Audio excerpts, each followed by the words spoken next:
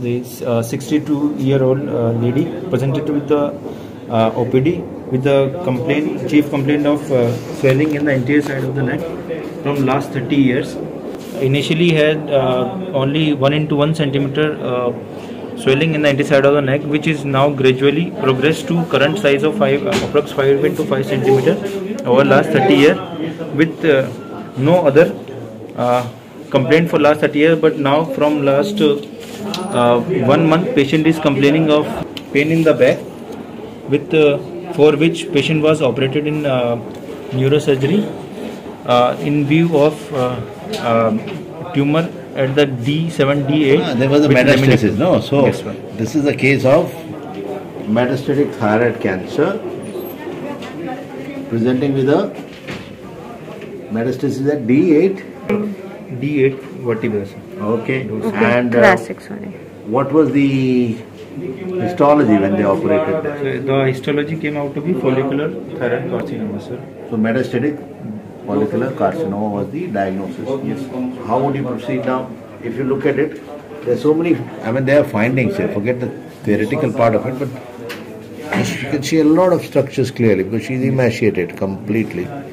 You can see the head substernocleidomastoid, and there is obviously a visible swelling. थूक सटकेगा माता जी? बस और कष्ट, हाँ बस, बहुत बढ़िया, धन्यवाद. And you can see that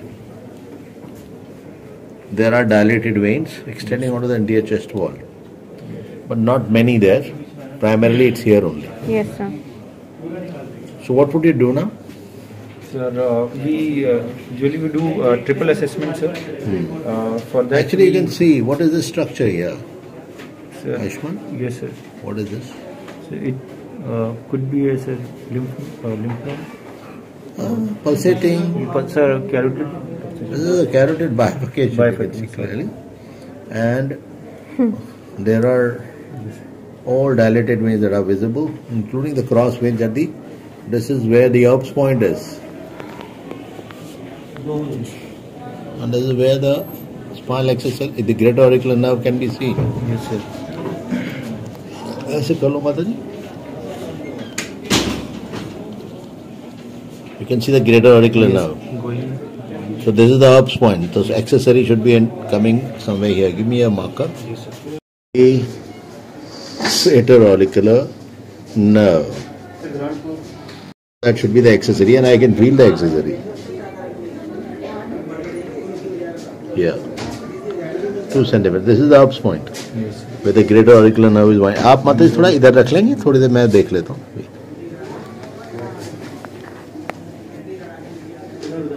Transverse cervical vessel. Yes, sir. Yeah. Yes, sir.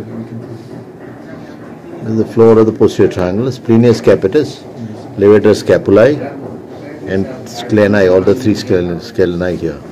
And this is the sternocleidomastoid tendon. You can see very clearly dividing into 2. In an emaciated individual, you can see. I can't see any node, and you can actually see the dilated external jugular, and also the carotid pulsations are very clearly visible. Here. These are the carotid bifurcation. Okay, and here I can feel that it's a hard gland.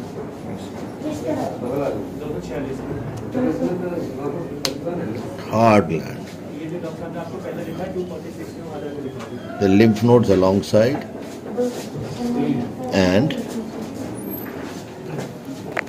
you find the veins are dilated on this side too. So basically a case of metastatic thyroid carcinoma. Yes, sir.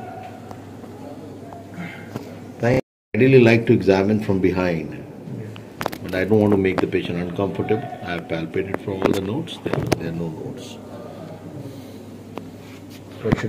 After triple assessment, we should prepare for the patient. Components of triple assessment. So, for triple assessment, we first go clinical examination and history. Then we go high resolution ultrasound. After that, we go for guided biopsy. Preferably thyroid function test. Thyroid function test. Not biopsy. ultrasound. I did FNA. So, what should be our plan?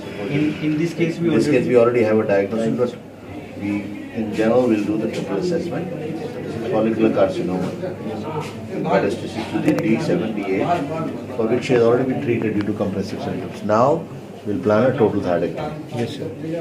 With clearance of lymph nodes, central compartment especially, other lymph nodes are not palpable. Yes. So that you can then treat the patient by radioactive Radioactive therapy. That's the plan. Yes.